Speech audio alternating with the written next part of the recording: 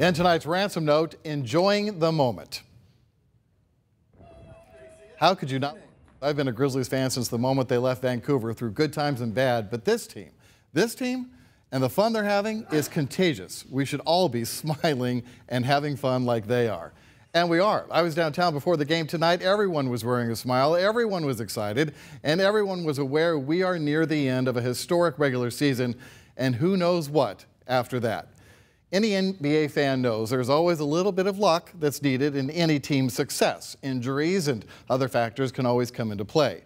But as Jalen Rose told us today, our superstar player is loyal to Memphis. He wants to win here, not just anywhere, but here. And that should mean years of fun for fans like us. Join the conversation by email or my Facebook and Twitter pages.